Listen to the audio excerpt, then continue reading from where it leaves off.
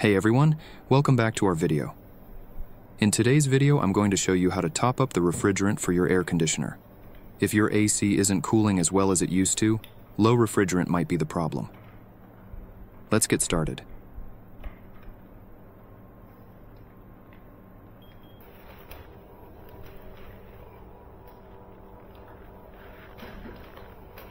First, we need to locate the outdoor unit of your air conditioner.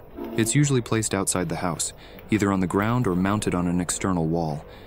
In my case, it's up here, so I'm using a ladder to access it. Get to the unit and we'll be dealing with checking the refrigerant in just a moment. I'm going to remove this cover by unscrewing it to access the wiring. This allows us to check the current using a clamp meter to ensure everything is running within limits.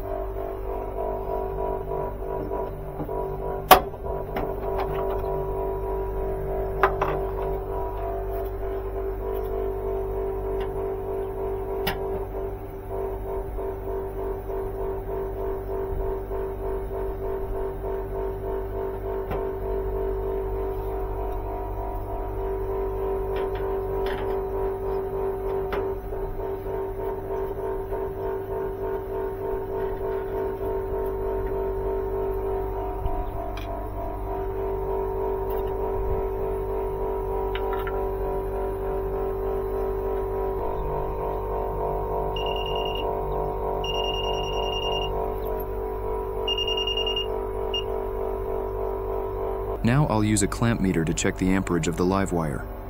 According to the label, the rated current for this model is between 3.8 and 3.6 amps.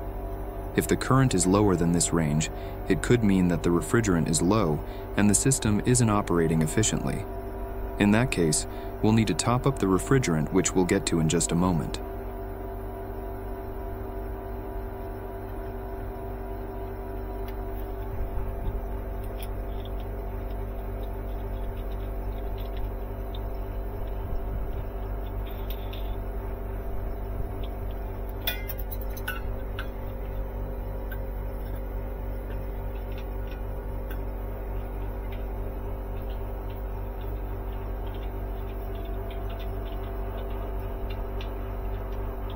Before you top up the refrigerant, it's essential to check the type of refrigerant your AC unit is using.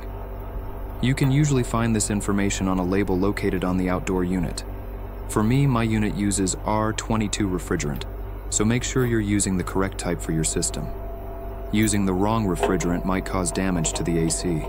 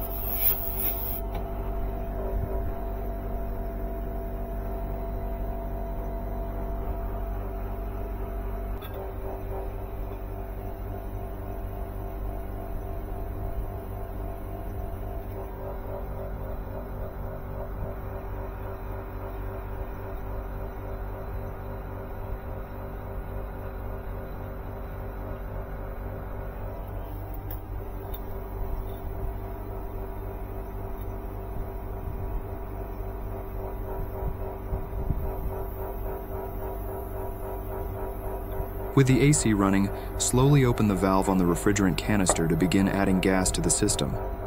Let the refrigerant flow in slowly and steadily, while keeping an eye on both the pressure gauge and the clamp meter. As you add refrigerant, open and close the canister valve periodically, constantly checking the drawing current.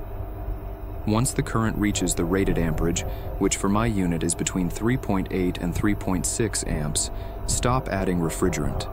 This ensures the system has enough refrigerant to operate efficiently without overfilling.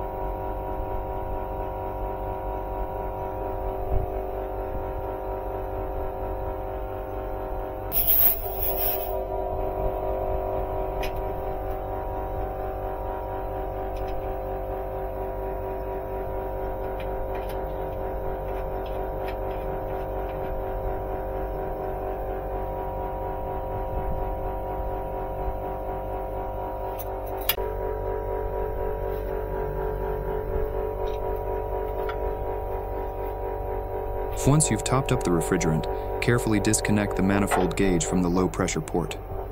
Test your AC to make sure it's cooling effectively. And that's it.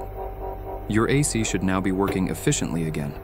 Remember, if you're unsure about any of these steps, or your AC has more serious issues, it's always a good idea to call a professional. If you found this video helpful, make sure to like, comment, and subscribe for more home maintenance tips.